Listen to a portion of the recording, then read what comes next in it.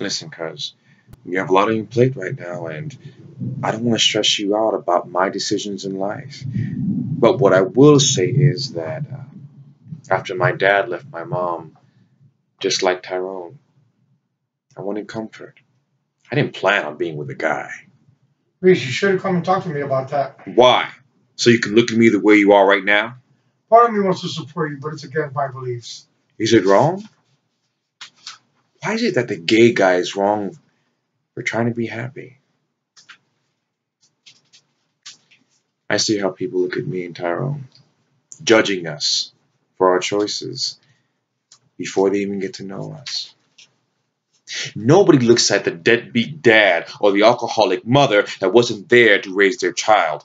Nobody looks at the system and how so many black guys are locked up.